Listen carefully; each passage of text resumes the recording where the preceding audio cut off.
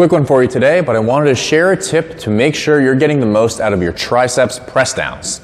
This is one that far too often I see done with a criminally short range of motion. Sometimes I see this movement performed with maybe 30 degrees of movement, which just isn't very effective at all.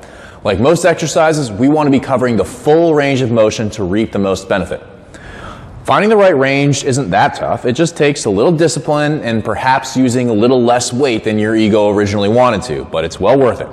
At the bottom of the repetition, we need your elbows to be fully extended. That's usually easy enough to recognize.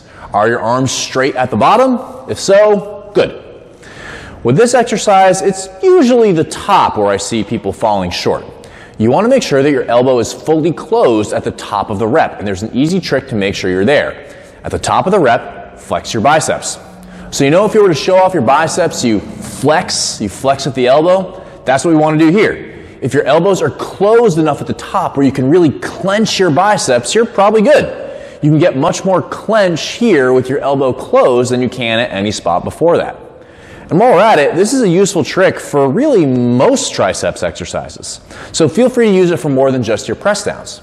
It works the other way too. You want to make sure your elbows are all the way open at the bottom of a biceps curl, flex your triceps. Easy. That's it, quick one. Full range with your press downs means much better results.